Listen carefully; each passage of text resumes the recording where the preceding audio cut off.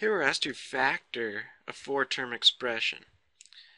We're going to factor this by grouping, but as it sits, if I group the second two terms, it looks like the GCF there is simply 1.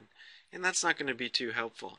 So what I'm going to have to do here is rearrange the terms and try to group it in a different way. So I'm going to put the x cubed in the front, plus xy, okay, minus 2x squared y, and then minus 2y squared. Let's see if this order will allow us to do factor by grouping. Okay, so let's group the first two. In the first two, it looks like the GCF is x. When I factor out that x, what will be left is x squared plus y.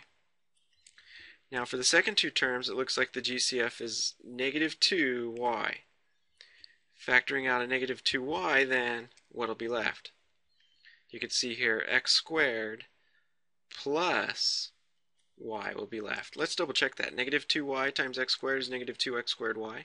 Negative 2y times positive y is negative 2y squared.